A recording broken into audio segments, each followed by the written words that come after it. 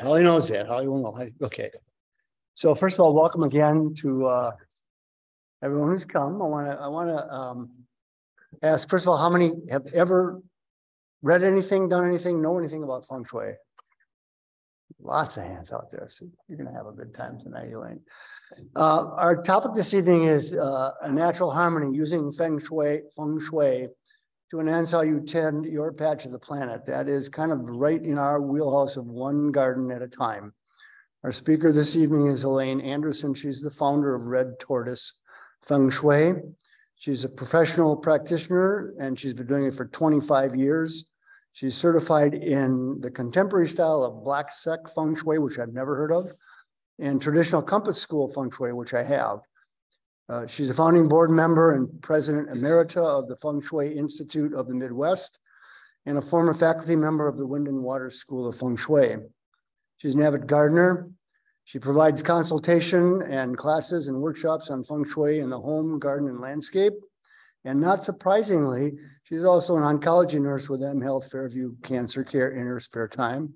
And she's a certified holistic nurse with a broad clinical, administrative, and teaching experience. And with that, it is my pleasure, and I can't wait to hear her, to turn the mic over to Elaine Anderson and hear about Feng Shui in our gardens. Thanks, Jeremy. Okay.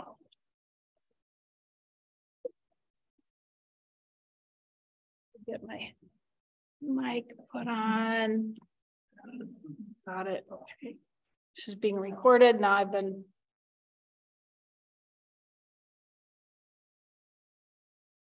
duly noted. Okay. Now, can you hear me at home? Just let me know if someone can't hear me at home. Welcome. Thanks for coming. I'm really happy to be here. And I think it's just perfect. In a way, I've been waiting for this talk for many years to bring native plants, prairie together with the Chinese principles and art of Feng Shui. And so we're going to talk all about all kinds of things.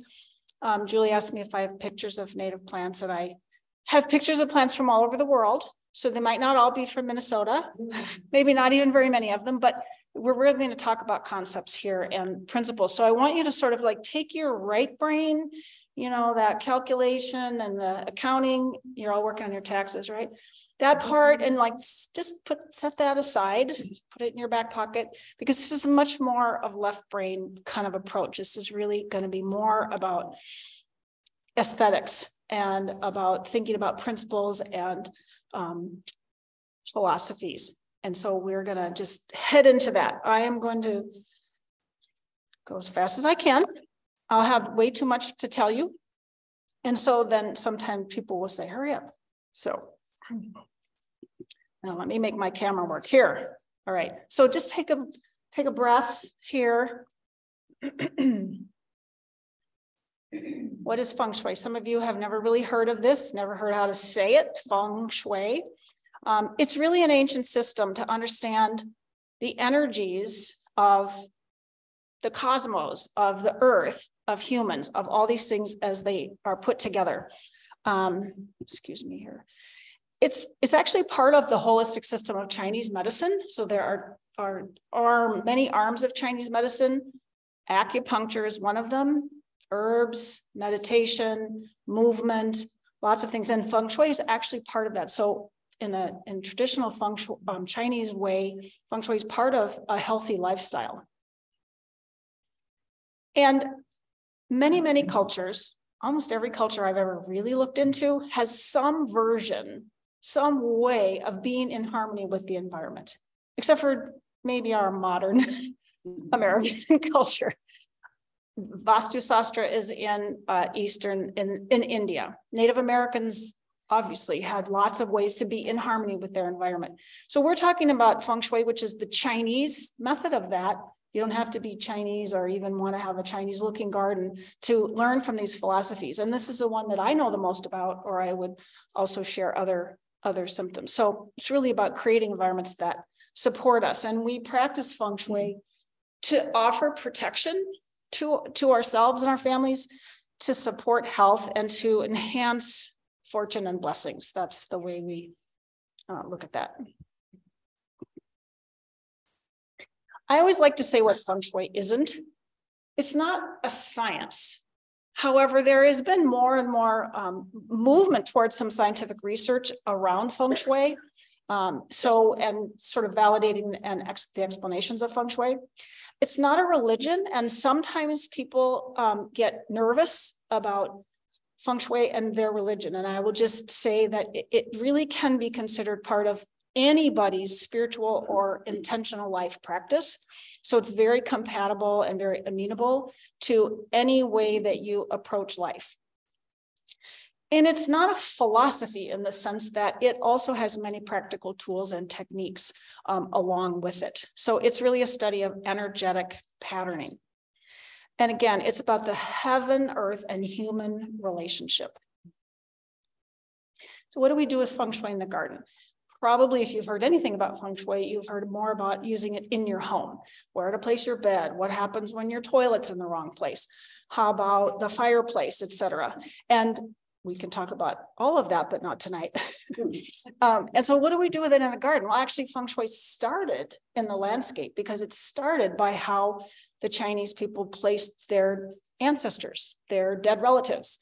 And it started by how bodies were buried. And the idea was if you put your ancestors, your relatives in a good place after they died, with good Feng Shui, with good sun and orientation and wind and water, you would have happy ancestors and you would have a happy life, so that it would relate.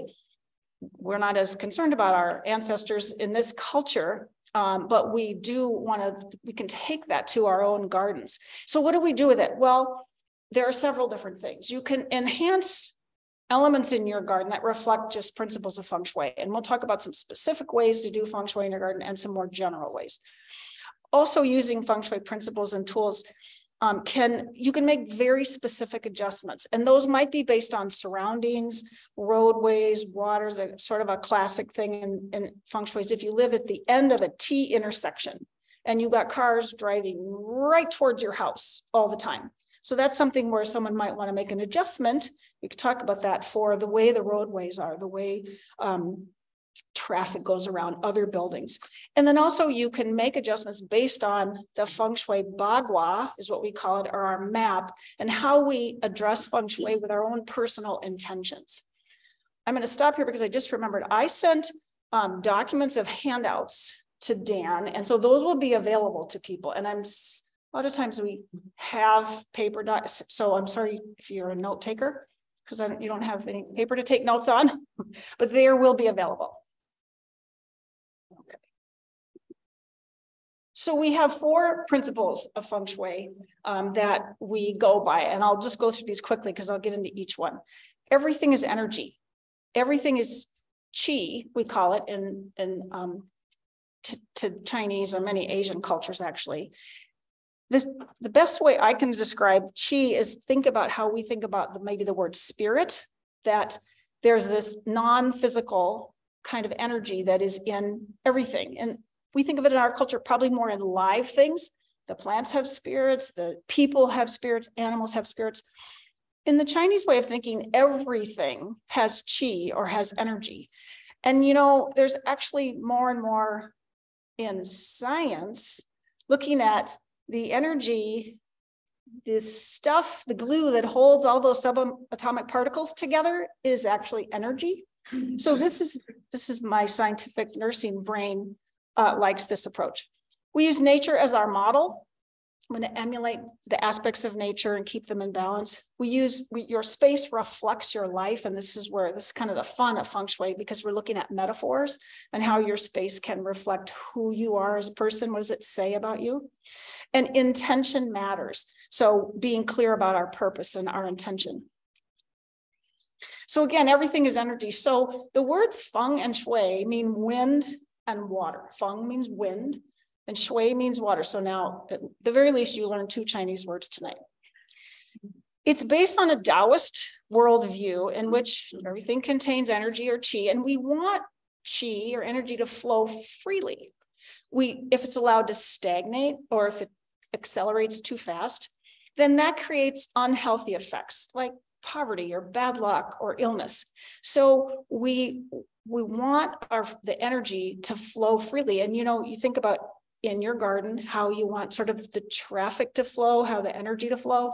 Same thing inside your house. You know, if you have an interior designer, they're looking at the traffic patterns and the way things flow in your house. That's what we're talking about there. And again, this increasingly matches up with what science is finding us. So Feng Shui, wind and water. We want our chi to be more like a gentle breeze and maybe not so much like straight line winds. We would like it to be more like a gentle prairie stream and not too much water. We don't want too much of anything, and we don't want to have it to be there's nothing. So either one of those will create an imbalance. How do we use nature as our model? Well, there are several things, and I could spend, you know, several days talking about the 5 element cycle. So we're just going to just briefly touch on yin and yang. Have you heard of yin and yang? So that's a pretty common thing. And those are sort of the continuum of different energies in our lives. And I'll talk a little bit more about how we talk about that in relation to the design of your garden. I mean, you can talk about yin and yang foods, and we can talk about yin and yang personalities, and we can talk about yin and yang organs of the body. It applies to lots of things, but we'll talk about it in a design sense. And we want to encourage what's called Sheng Qi, which is positive Qi. And we want to avoid what's called Shar Qi, which would be poison arrows. We don't want things pointing at us. So yin and yang. The yin is really that cooler, calmer, quieter, darker kind of energy. You know, that this hydrangea, you might be able to see this, that it's been dormant for all those months of winter. It doesn't mean there's no life, right? The life, you of all people understand this, the life goes down and deep and inside. And then when it's time for the spring to come back, the life comes up and out again. So that doesn't mean dead, but it means darker and more secret and more inner. Where yang is when we're just dreaming for this now, aren't we? Then the spring comes out and the green happens. And, you know, we think about the energy. We call it spring fever. It's more, we have more heat, we have more sun, we have more energy, we have more aliveness. We wear shorts even when it's not that warm out. We go, you know, to the native plant store and buy way too many plants that sit on our porch, and we have a hard time getting them in because we get so excited about it. So yin and yang. So these are these design principles. The yin is darker, cooler and colder, more sort of passive and quiet. In general, we talk about this as a feminine characteristics, curved and rounded shapes. Horizontal lines are considered yin in terms of the design. Ornate and small kinds of designs, the nighttime, the moon, the earth, I mean the ground and the earth. And water has an asterisk. I'll talk about that in a minute, but in general, water is considered yin. Yang, light and bright, warm and hot, active, loud, masculine, geometric and angular shapes, vertical lines, large versus small. So again, these are all in relation to each other. The daytime, the sun, the heaven, mountains, all considered yang. So when we're looking at a thing, something that's just there, it's the same in every way except for one is really small and one is really big. Then when we're looking at yin and yang, then that small thing has more yin energy than the bigger one. So it's all in relation to each other. It's not a solid thing that can be measured. So water, lots of us want to have some kind of, I'm sorry, this is hard to, there we go. Okay, here we go, water. I'm sorry, I want to go back one. Maybe I don't. I guess we do. Okay, so water. Water has many characteristics, and you can see from the different pictures that water can, again, generally it's got yin energy. It can be very quiet and calming.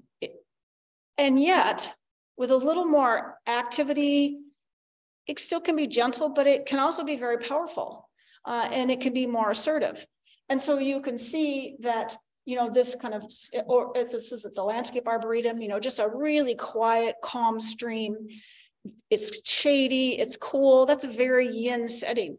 Where this one out here, it's more out in the sun, there's bigger boulders, there's some activity. You can kind of hear that fountain going. So there's more energy to that, more yang energy. And then we get back to the Arboretum. This thing has a lot of lively energy. So this is a very powerful, has much more yang energy. It goes upright, it's tall. It can really help deflect incoming traffic. It's actually right in the middle of this huge corridor of space out in the garden. So it can really deflect a lot of energy from the traffic. So water can be all kinds of things. And that's why I mentioned that. Your space reflects your life. This principle, again, it's kind of where the rubber meets the road in Feng Shui. What is your space saying about you? I'm guessing that as you have gotten interested in working with native plants, that in and of itself and the way you work with them says a lot about who you are, that's what you want to express to people and to yourself as who you are. So we're looking for metaphors in our life and our space.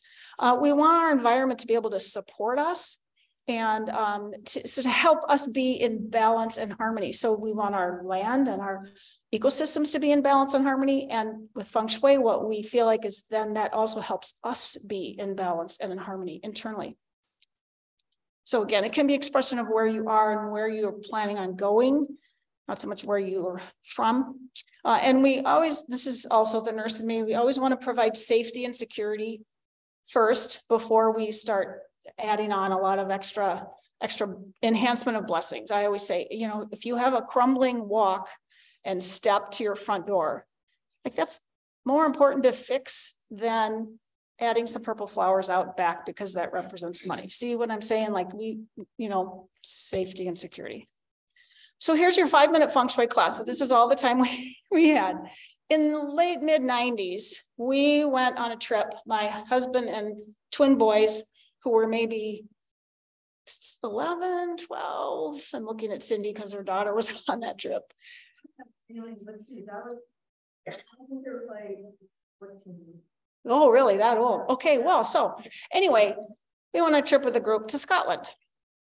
And one of the places we went to was just amazing. Is it somewhere, eventually I found this online, in the middle of Scotland. There's this thing called the Fairy Glen, and it's in a place called Rosemarkie, Scotland. I had no idea where it was at the time because I just was right on the bus and we went there.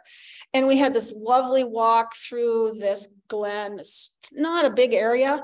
And we got to this beautiful waterfall. And these things sticking out of the log are actually coins that people stick in the log and make a wish. It's really cool. And the Fairy Glen is called that because the people around there, maybe the children, maybe the adults, believe that fairies live in this glen. And so you would walk along and then there would be a little place where someone had left little presents and they'd tied ribbons. And it was so sweet and magical. It was just a wonderful little place. So we had a lovely day, of course, it's Scotland, and that means it's still raining and there's still midges, which are like mosquitoes, only smaller, and they can get through mosquito netting. So there's that, but it was lovely. So then we all climb on the bus and we're tired and we're kind of wet. And now we're going to the next place we're staying. And we would drive along and you'd get kind of to a corner and there'd be some sort of castle-y looking place. And you'd think, maybe this is where we're staying. And then it would keep going. And then you'd go along some more. And then this is where we ended up. It's called the Gairloch, because the Gairloch was across the street. Sands Hotel. How excited do you think I am about this? Now, so why? Tell me why I'm not excited about this. It's a downer. It's the first I heard that. It's you. Say it. It's you. It's the darker. It's yin. Well, yeah, it's yin. But there's no balance. There's no balance. That's right. There's no balance. There's nothing pretty. In the planters, these white things along the front were planters that had nothing living in them. I'm going to give you a clue. Maybe some of you have been to Scotland, where it says self-catering apartments. It's really a backpacker motel, which they didn't really tell us before we went. So you had to bring your own towels, which we didn't have. We did have sleeping bags. And my son, one time when I was getting ready for this, he said, remember, Mom, we had to put in money in the machine to get heat in our room. Okay, so, you know, this is, okay, metaphors. How welcoming does this sign seem? Is it? Not really. So this is what we're talking about. So, okay, we stayed there for a few days and we did some more hiking things. And now we went to the next place. And the next place was on the Isle of Skye. Doesn't that sound cool? Just by itself. Isle of Skye in a little town called Portree.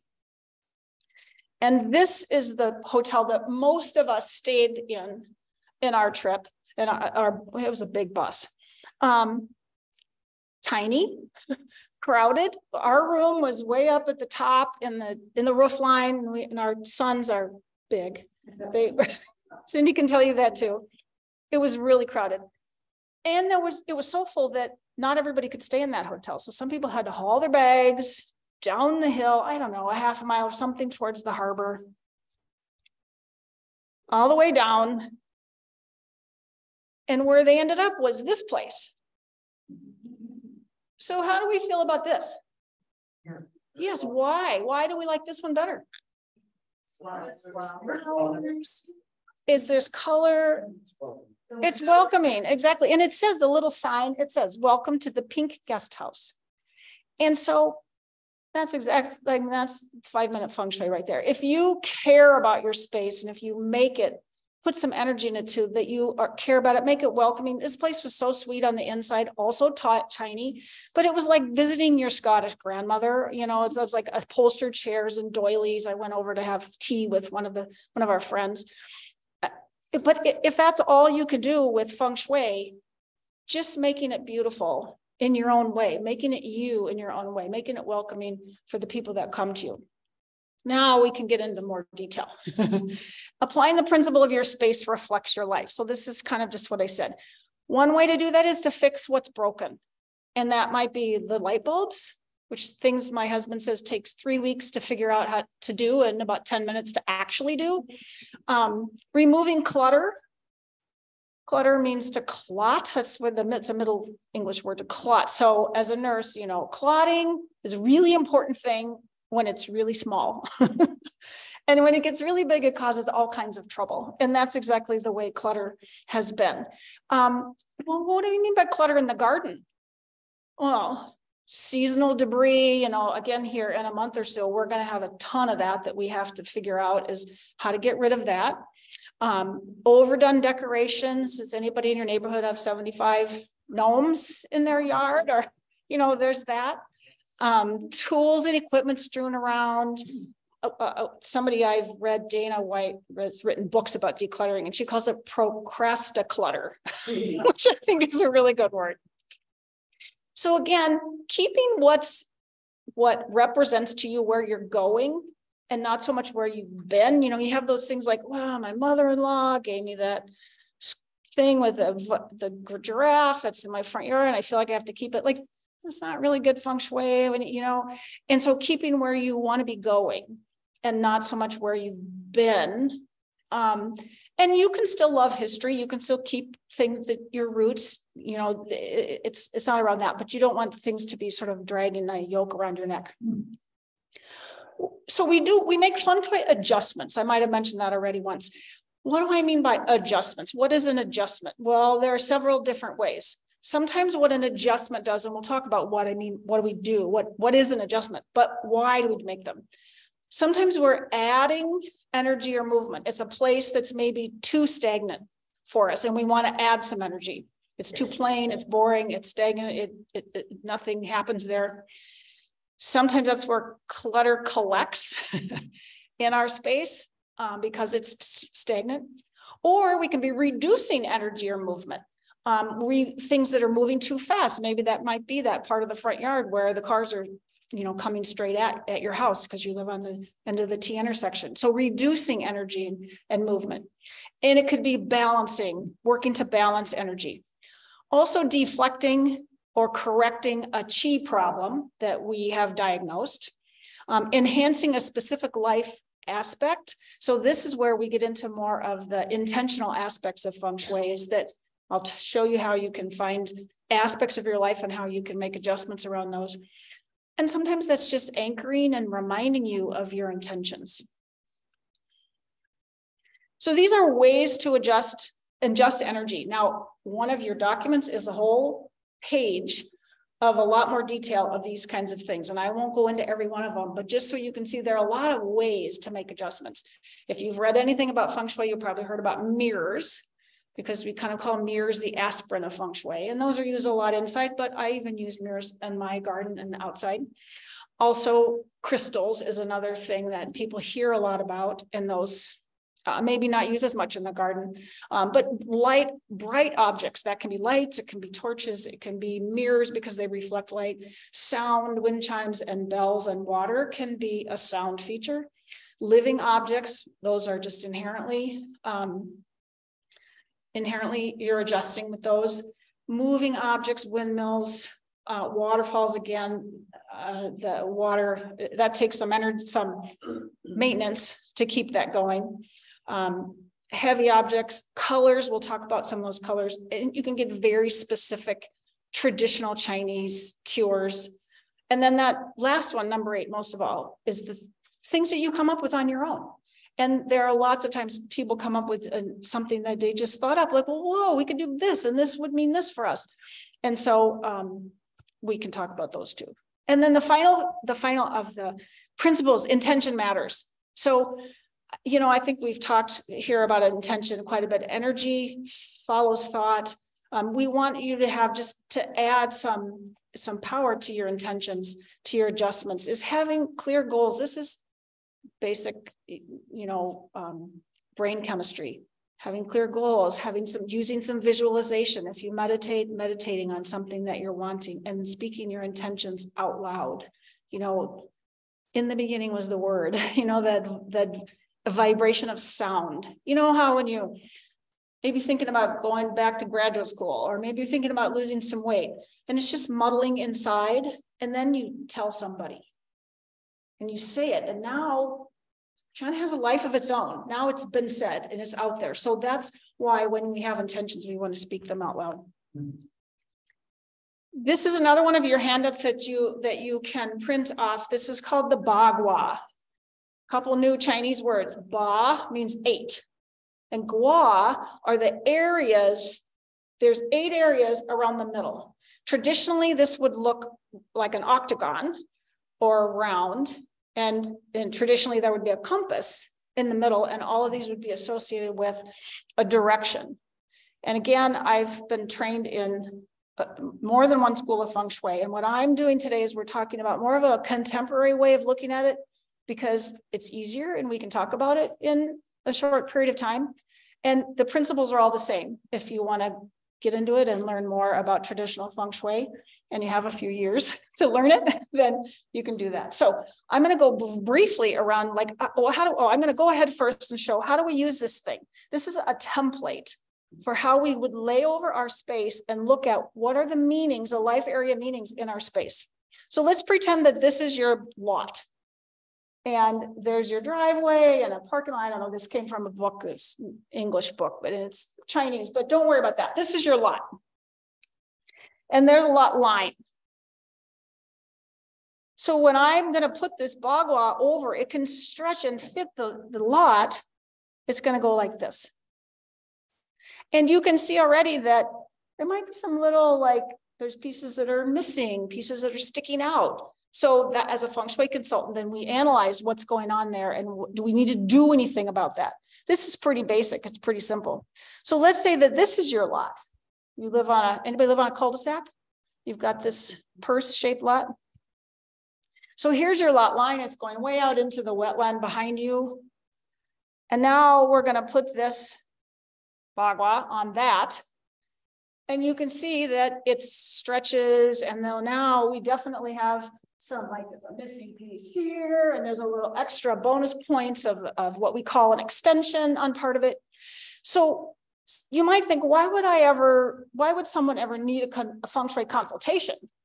Well, it might be something like this where there's a lot you can do on your own, a lot of books you can read, but sometimes it gets a little complicated. And that's where you might want to bring in somebody to help you sort of try to figure it out a little bit more when it's a tricky floor plan or when there are other things involved. So now I'm going to go back to the Bagua. Here we go. We're orienting this to the entrance to the space, and your lot, that's usually your driveway or your walkway from your front where the address is. If you have an alley in the back and you always go in the back, but your address and the front of your house and the street, you're going to take the front of it is where the architecturally intended front of the building, not the door you go in all the time, which might be the backyard. So we're taking it from the front door. And so just oriented that way. And I'm going to start in the middle and we're just going to go around a circle. What do they mean? I'm going to give you like a one sentence on what they mean. The career area, this is about your journey in life. So we have elements and colors and themes of this. This is about your journey. You might be retired but you have what maybe native plants is your new journey and your new passion in life. But it could be that you still have a career. If you're a student, then you're a student, that's your career. And we use the color black because that's the color that we use in the Chinese use for the color for water. It could be dark blue also. Then as we move around to the side, knowledge and wisdom. This area is about self-cultivation. It's about how you improve yourself. And so that can be intellectually, it can be spiritually, it can be anything you're doing to improve yourself. And that area, we use a blue or blue-green color, and that is an earth kind of element. You can get into more of those, but just to give you the short rundown. The next one up in the middle, family and community. This is about your roots. It's about your ancestors. It might, if you came from a small town, sometimes, or a church group, sometimes those roots that you come from, but for sure, family and ancestors. We use the color green and the element of wood for that. In the back left-hand corner is wealth and power. We use the color purple for that. That also is a wood element. All of these colors are options for you. If you happen to hate purple, then I wouldn't want you to use purple in anything. There are always options. In the back in the middle is fame and reputation. This is about how the world views you. You may not be trying to get famous unless you're writing a book or becoming a movie star, but you probably do want to have a good name in the community. You want your neighbors to think well of you. If you own a business, or you're a customer of a business, you want people to think highly of you. So this is where we look at that fame and reputation. And that's a fire area, and we use the color red for that. Over on the back side, on the right-hand side, is partnership and commitment. Some books just call it the marriage area. You don't have to be married, but it's about primary partnerships. I have identical twin sons, and so I explained to them when they were young that for them, especially being young, that they have their relationship is represented in that corner because that's a primary partnership in their life, whether they want it or not some days, but that's a primary partnership. The color for that is pink, and the element for this is earth. Now, pink is the color people have the strongest opinions about, it seems. They love it, they hate it. So what I always like to remind you is we're talking about any shade, not just the color that's on the slide there. And some of you are probably old enough to remember Laugh-In, maybe not all of you, where they would say, we're all pink on the inside. And I love that because I'm a nurse and it's actually true that everyone's pink on the inside. And so I think of it as an intimate color, as a human color. And that's what we're going for there in that. That's the most yin of all the areas. Then down in the middle on the right-hand side, children and creativity. This is about what the legacy you build. So it could be your children, but maybe you don't have children, or maybe you don't want that, but maybe you want to write a book, or maybe you're leaving a garden for someone. So it's whatever you're creating. So thinking about family, your generation and your children, that is represented in children and creativity and the grandchildren. Where the family and community, that's more your ancestors. Do you have a question? Yeah, two questions. Just in terms of these colors, are you saying that you should use the particular color at issue more? You can. Or is it just representing these ideas abstractly? So I will. So the question is, do we use these colors to make enhancements to this, or are those representing sort of just the concept, right? Right. And so what I would say is that these colors match up to a certain degree to the elements that are represented in these areas. So there is a representation piece, and you can use that to make an adjustment to add more to it. Like I want to write this book. I want to be more creative. I might find something white or use something white or silver reflective because it's a metal area to put that in my space to help remind me of my intention, to add energy to that intention that will bring that energy of metal and creativity. So it's kind of both of those things. Yes. And again, if you hate pink, you don't want to put pink back in your bedroom, you know, so then we can find other colors for things. And then down in the front, helpful people and travel. This one is really sort of everything that everybody that wasn't in the partnership area lands in helpful people. It's your neighbors, it's your friends, it's your students, it's your teachers, it's your colleagues. Everybody in your life can sort of how those relationships can be represented in that helpful people area. Why travel? Because you need helpful people in your life to get to travel.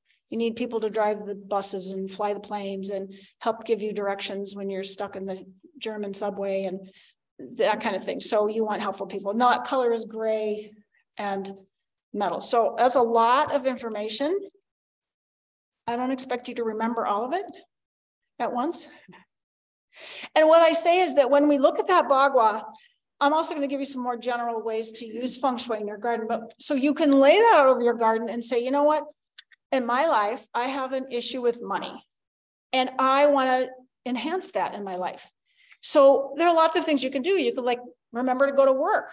That helps. But you could also, if I want to work on kind of a metaphorical way, if I want to work in a symbolic way, I can look at that back left corner of my space, of my lot, and say, is there some way that I could bring this energy into that area? Because that area is an energetic representation of that part of my life.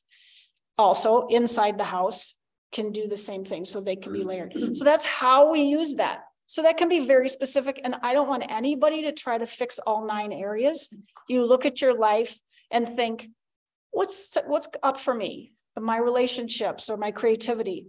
Oh, and the thing I forgot to mention, which I get a demerit for, is the center. Health. We call it the Tai Chi area or the health area. This is about your health and your centeredness. Health in every way. Physical, emotional, mental, spiritual, every way, and the balance of that. And the color is yellow, and that is for the element of earth. We want to honor that. Now, that can be tricky in the garden because a lot of times in a city lot, the middle of your lot is underneath your house.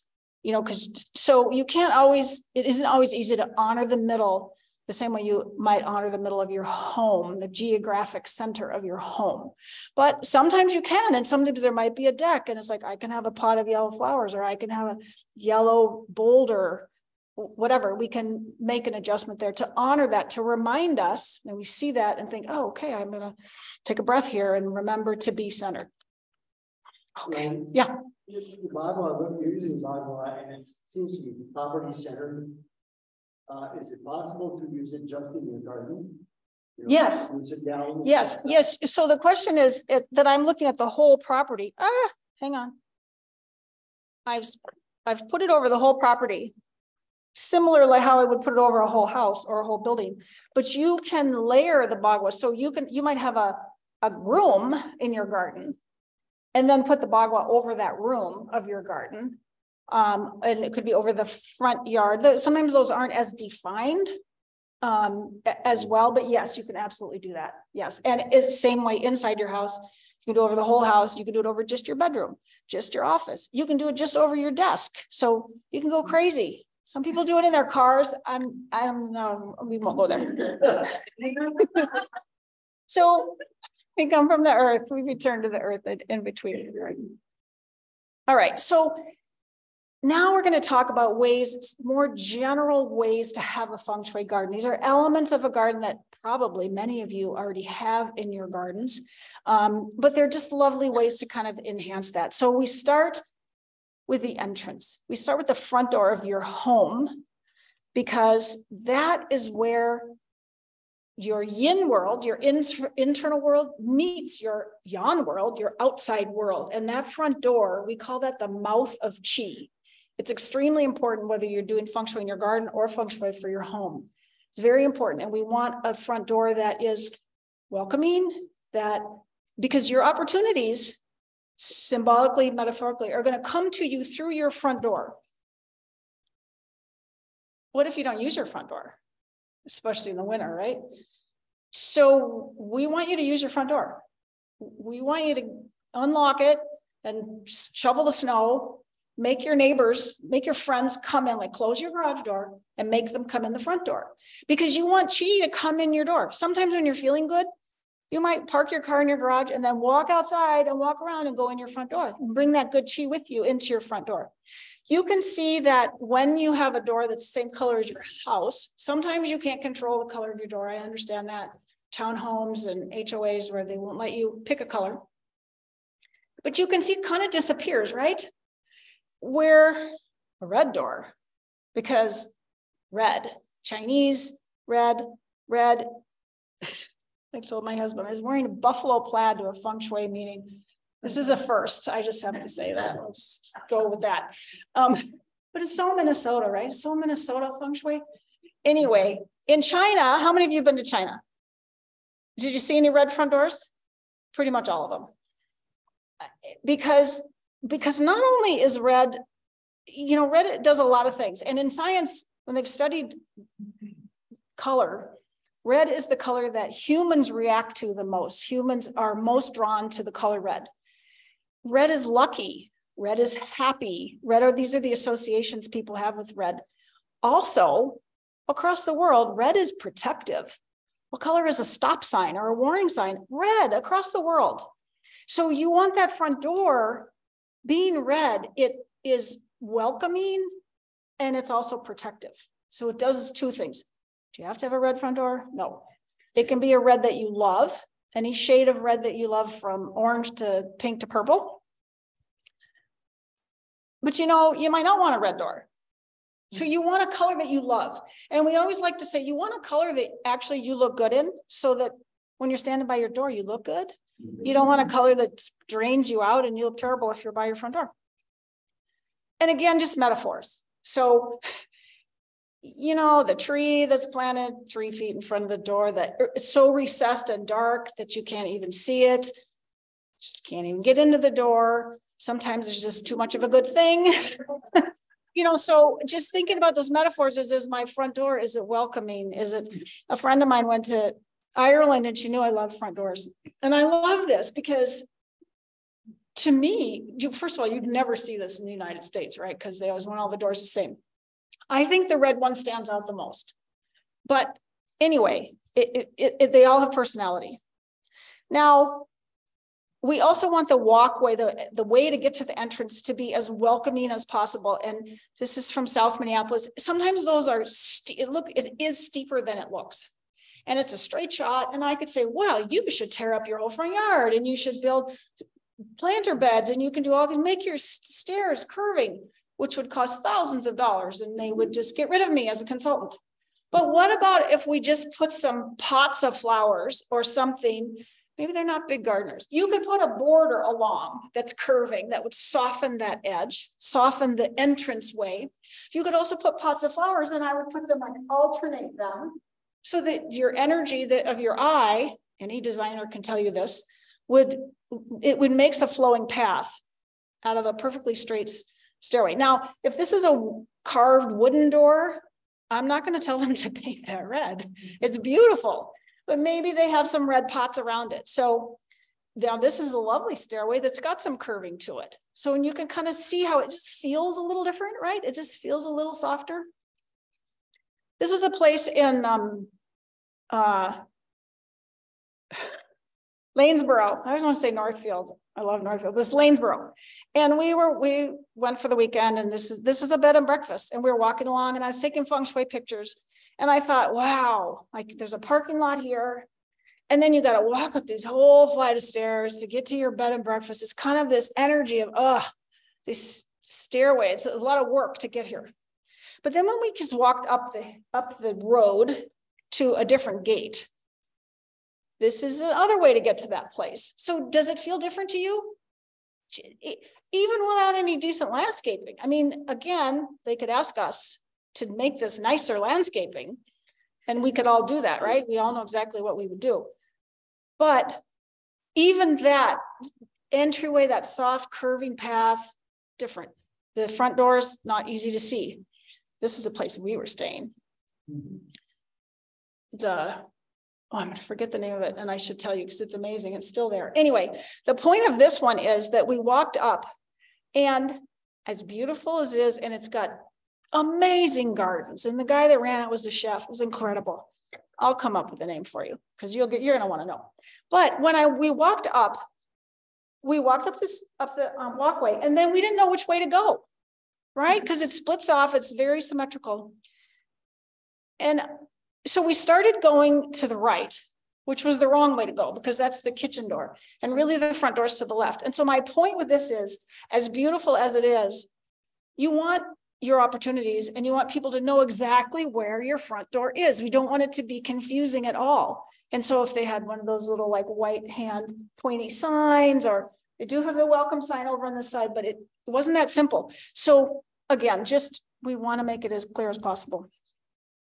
And an entrance to your garden can also be that. So sometimes maybe we're talking about having a lovely gate. Anybody to Plymouth to the Millennial Garden? It's lovely. You should go if you haven't been there. It's really great. So this is a previous house of mine and my front door, which was really great. When we bought it, it had a red front door. So that was a good sign. But eventually I decided it was too dark. It was kind of, it doesn't look that dark here, but it was kind of recessed and it was dark. So we needed a new red. And I spent about 40 hours one summer with the door on in an 85-degree garage. Anyway, well, I found a red that was called $1 Million Red. Like, who doesn't want a front door called $1 Million Red? And that with a couple other colors of red and a couple colors of green and some purple and some very tiny brushes. And the storm door. But I love that. I enjoyed doing it. I loved looking at it. And so that's where you can have some fun. You can have some fun with what you do. A moon gate is my goal in life, to have a moon gate in a garden. Really, they're just so beautiful. This circular design rising up out of the earth, they represent family wholeness and cohesiveness. They represent new birth and renewal, and also a connection with other planets and other worlds. They really have all kinds of symbolic meaning to them. Everybody needs a front door, including the fairies. Water, we talked about water a lot. You want to have water somehow in your garden. So there's lots and lots of ways to do that. You can have a giant pond and fountain. The ideal with Feng Shui, again, there's 5,000 years of detail here. So, you can go really crazy with it. It's great if your water is near the front door. That's lovely. And especially if you're looking out your front door on the left-hand side, that's even better. That it has a flow to it, that it flows gently toward your door. So if you've got a fountain, and a lot of times people might make it sort of pointing out, the ideal is to have the flow of the water, because that's chi and that's energy coming toward you. You want it to be clean and well maintained. If you can't take care of the fountain or the garden or whatever, the pond, don't do it. Algae-filled, dead fountain is really not great Feng Shui. So, but also in our world, rivers and lakes out back, any water is great. You can see the water; it's lovely. This was a pond in front of a previous home of ours, a different one than the red door one, and I just happened to get lucky that I married a guy who was into running the pond and putting in the water plants and taking care of it and the pumps and all that stuff. I would have no idea. But the point was that this was kind of a larger home on kind of a larger corner lot. And so we could have something that was 9 feet across and, you know, and the fountain was flowing toward the front door. I'm kind of standing near the front door looking at this. It's a significant water feature. You want it to be in balance with, here's the millennial garden again, you know, lovely. You want it to be in proportion with the house and yard. The next house, and I'll show you a picture of, we had a much smaller water feature in front because it was a much smaller house, smaller garden. So you want it to be in proportion. Round or oval shaped, and if it's like a kidney shaped curve toward the house. If you get fish, like again, getting into the weeds with it, multiples of 9, 8 red and 1 black fish. Again, we could go on and on. This is in Shanghai, the Yuyuan garden in Shanghai. So these zigzag bridges, you've probably seen pictures of, they're also referred to as a 9-turn bridge. And it's just very common in classic Feng Shui gardens. So the idea is that evil spirits don't know how to turn corners. I'm not sure who figured that out, but they can't really, they have to just go in a straight line. And so if it curves, then you've outsmarted the evil spirits and they can't get to you.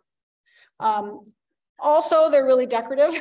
And it also it fits into the principle, kind of the Zen or Buddhist principle of mindfulness, that you really need to walk along and pay attention to where you're going, because you can't just walk in a straight line or you'll end up in the drink. So in the Forbidden City, water, it's very specific how it flows. It's very fun to have a Feng Shui lecture in the Forbidden City to find out how they did that, and the idea to enhance the wealth and power of the emperor. Of course, it ran out of steam at some point. So this is the fountain in the next house we lived in that was so much smaller. See, it's a much smaller thing because this was between the front porch and the walkway going up to the house. So it's the size of a bird bath. And so that's just kind of the point of having it be in proportion. If you can't have water, that's okay. There you can have symbolic water. You can have a water feature that's just like a dry bed. And having these dark gray stones, lower maintenance, beautiful. Movement, you want to have a curving path. You want to have a way to get around your garden. And Northern Gardener loved this. In 2004, had a whole article about having walkways in your garden. And I love that. So you just need a way to get around. It can be these giant flagstones and tiny gravel, like at the Hawaii Hotel in Hawaii, also there, or it can be a path of lawn, or it can be a worn away path, or it can be wood chips. It doesn't matter. It doesn't have to be expensive, but you want to have a way to get around your garden. It could be paving stones. It could be a labyrinth. I'm a big fan. That's also at the Plymouth Millennial Garden if you like labyrinths. You can have a hand-placed stone walkway that was done dynasties ago. You want to have a mountain. Okay, this is not so much of a typical Minnesota concept. In Chinese philosophy, in Feng Shui, we want to have a mountain to support us. You want to have something higher in the back. So the idea is that, and really your house faced the south where the sun was, and you're backed up to the north where there's a mountain. And that helped protect you from the Mongolians coming over the hill to attack you. So there's a lot of practicality and common sense involved in this, but the idea is that having something higher in the back is supportive, that you're backed up, so to speak. So again, the metaphors. We like you to have a headboard that's tall. We like you to have a chair at your desk that's got a high enough back to support you. So it's a theme that runs through Feng Shui. Now, here we are in Minnesota, not a lot of mountains. Your mountains can be, well, is this anybody's cabin up north here? It's actually in Switzerland. Perfect landform Feng Shui that's kind of an armchair position, higher in the back, elevated on the sides, one's higher than the other. Out front is the beautiful area, chi, the water. Okay. This is also in Shanghai again. So they would build a mountain out of boulders and some kind of rice water glue that lasts for centuries. And so this is literally in the middle of the city of Shanghai, and it's just an oasis. Another handmade mountain. This is out in a different part of China. Yeah, this one's got the curving path, the water, and the mountain all in one. So, but maybe what you got are trees. A lot of times our trees are our mountain in the back. They're protecting us. They're keeping us safe. They're backing us up. So lots of times here in the Midwest, we've got trees and shrubs, and it can even be symbolic if it has to be. If what you got is something that's not taller than your house, that's okay. You just can have that, can be that symbolic, have your intention. Sometimes you can add lights. So maybe landscape lights pointing up into a tree or into the bushes even can help add that energy. We want a place to sit. Again, we want you to be able to be in your garden, not just working the garden, which I'm guessing a lot of people just tend to keep working and never sit and enjoy it. So we want you to be able to sit. My friend home in Duluth, where she was there for many years. So many wonderful, just great use of ways to sit and enjoy the garden. Even the chipmunk, felt comfortable in Lynn's backyard garden. We want to have meaningful treasures. Now, this is where some of the fun comes in too. In our family, we have a saying that we never met a stone we didn't love. And so we brought, I don't know how many pounds of rocks from California anyway. But it could be that the meaningful treasure is the Buddha to you. So it could be the stone or the Buddha. You decide what is meaningful to you and what you want in your garden. Now, here's my list of Feng Shui flowers and trees and their meanings. But I have to say, these are mostly Asian sourced flowers and trees. Some of them have their native affiliates like lilies, water lilies, pine trees or evergreens. So lots of them we have our native ones. But these in China, in Feng Shui, we have symbolic meanings for these things. When I've looked at native plants, I know that there are really important uses for lots of native plants. There are uses that the native peoples used. I haven't found a lot of meaning in the same way in the research I've done. I think that we all add our meaning. We may plant echinacea because it's beautiful and because it's good for the environment and because it represents healing to us because it's got all kinds of healing properties. So that's just one example. The peony represents love and relationship. Chrysanthemums, we have plants like that. Happiness and laughter. They are sort of nobility because they bloom at the end of the season. Bulbs in general are considered just to be buried treasure. So for buried gold. Lilies are aristocrats. They're good Feng Shui. The water lily is really the jewel. The Buddha was said to be the jewel in the lotus. So it's such a beautiful, beautiful flower that grows up out of the mud and the muck, that it's the most spiritual flower. Pine trees, longevity, fidelity, faithfulness. So you get the idea that these things are important. And this is where I want you to bring your expertise in the prairie plants and what's symbolic to you, you bring that to bear. Sometimes what's important to you, what's symbolic to you is simply the color. You love that color purple or that color blue. Sometimes it's that specific plant that you love and what it means. When you're shopping for meaningful treasures in Tibet, you probably go to the ancient things store. I guess that's their translation for antiques.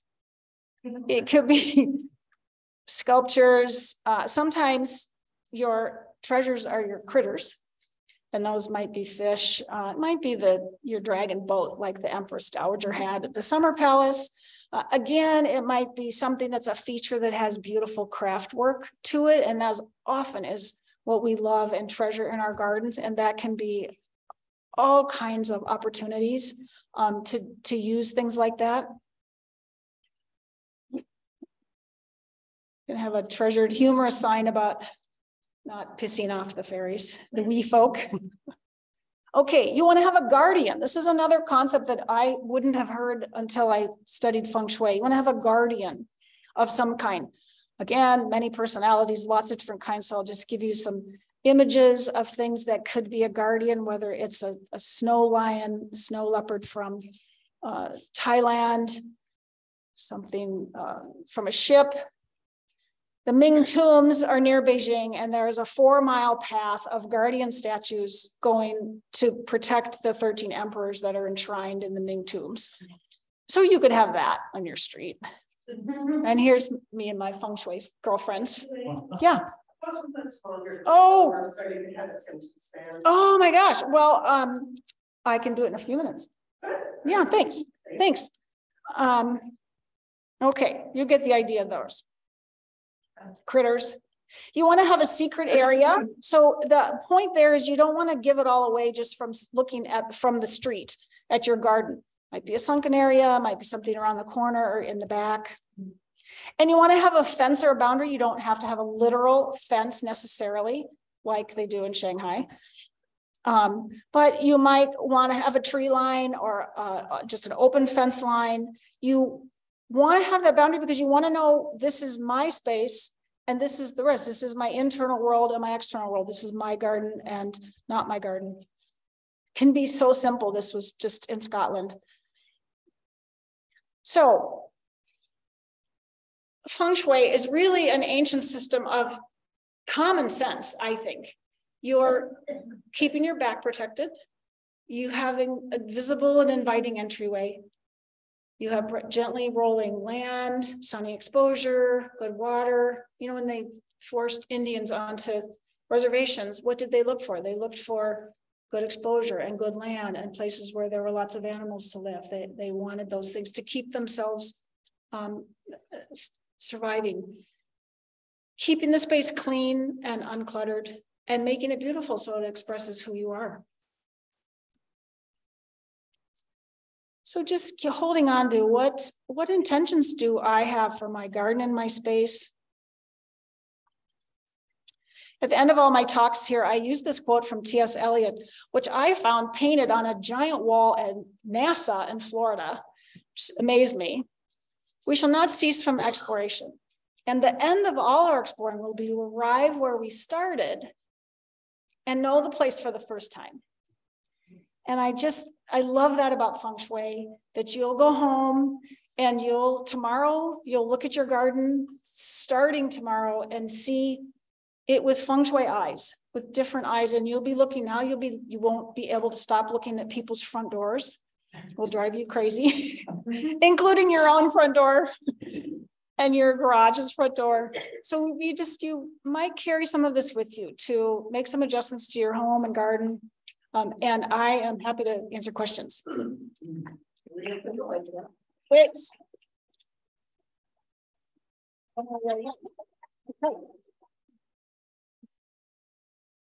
Yes. I've got a 1-minute Feng Shui.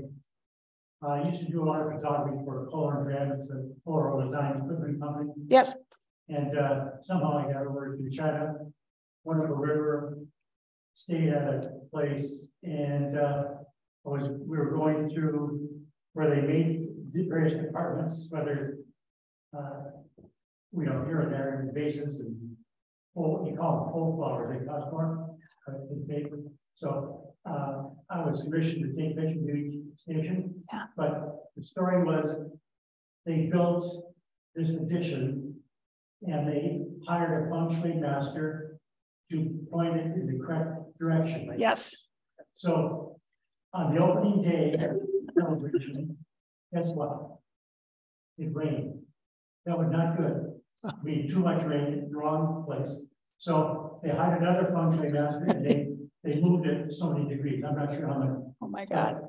That's so the entrance is a big deal. Yes. Yes. The entrance to the store.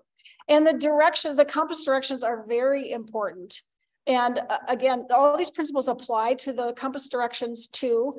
And everybody, like you each have 4 good directions and 4 not good directions. And that's based on your birth year. We're looking for a house right now. And I'm telling you, Feng Shui adds a whole stack of variables that complicate finding a house so much. And the whole city of Hong Kong, you know, it's the banks would build with these big pointy things going at the next bank to send bad energy to the next bank, and then the next one would build. I mean, when you read about these things, it's fascinating. It is absolutely fascinating. And I do know of I was teaching at a class at the U and at the Center for Spirituality and Healing, and a woman in the back who was, I think, Chinese origin, she said that her grandfather, I think it was, died in New York, however long ago. And that the family believed that he was buried there because he died there. That was such bad luck that they dug him up and moved his body back to be buried in China because of the Feng Shui aspect of it. So these things are very important to the people, these cultures. What else? Yes. You know, as a long time Bagua member. Yeah. When we look at space, outdoor spaces, people think of how does this provide habitat? Yes. Okay, so people at home can't hear the question, so we have to really change up how we're doing things here. Okay. You either need to repeat the question or you need to use a mic. Okay, let's do that.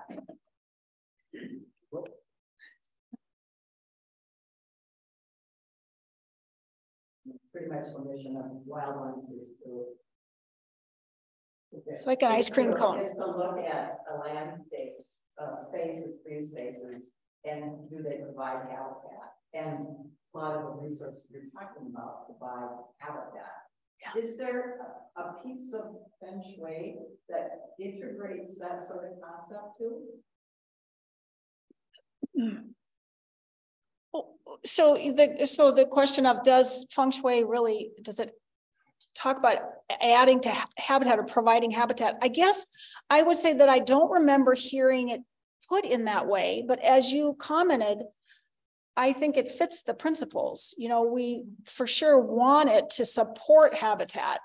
And much of the time we're focused on the habitat of the human beings. I mean, that's what we're looking at is, am I healthy? Am I do we have all these the parts of life we're talking about in the Bagua? But at the same time, a Feng Shui consultant will look at land and say, everything's dead here, nothing's growing, there's some bad chi. Now it might be the direction of the water. There could be a lot of Feng Shui reasons for that, but that would not be good Feng Shui then. So I think in that way, yes, the habitat is, included. I'm gonna kind of bring us back to something you said at the very beginning. Yeah. I don't know if people at home can hear me or not.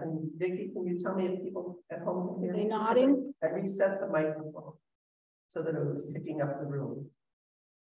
So you were talking earlier about clutter. Yes, and clutter. You talked about cleaning up gardens. Yes. Clutter. Yes. And of course, every one of us in the room says we're taught not to rake the leaves. We're taught not to clutter because clutter is life. Yes. So how do we incorporate that feeling of Feng Shui, but still allow for clutter being like that dead branch that's laying there, that is providing habitat for insects. Yeah. So can we take that Feng Shui idea and I have a pile of logs in my garden that is a focal point, but it is also energy and life. So how could we incorporate that and that not cleaning up the garden, but still have that function? I love that. One of the comments that I blew through when I was trying to hurry up is just the idea of it really is about your intention and what's important to you. So when we're looking at representing what's representing in your life, the compost pile. So for some people, a compost pile is rotting gunk. And for a lot of us gardeners, the compost pile is gold being created. And so I think that in and of itself is you decide what it means, what those aspects of your garden mean. And that pile of logs may be it must be a castle for all the critters that can be living there. So I really think a lot of it is in the interpretation of it. And then, you know, I mean, clutter's in the eye of the beholder, I suppose. So you don't want your neighbors calling the city on you, but yeah. And that's the pathways and the intention, you know, Exactly. you don't want the clutter in your front yard. Exactly. In a space that is, in a different space that's in your yard. Exactly. Exactly. Yeah. Vicky. I just want to say is that you can make that debris and those logs an aesthetic, and that's what I try to do in my yard. And there's those cues to maintenance that you can do, so it can work. And thinking about fences too, also with habitat, sometimes you like I'm connecting our habitat to our neighbors and things like that, so it's a different kind of a flow. The other question I had is when you put it's the Bagua. Yes, Bagua. On top of the property, you could have it go turn it around anyway. Is there like a south, a front and a... The front and the back. So in traditional Feng Shui,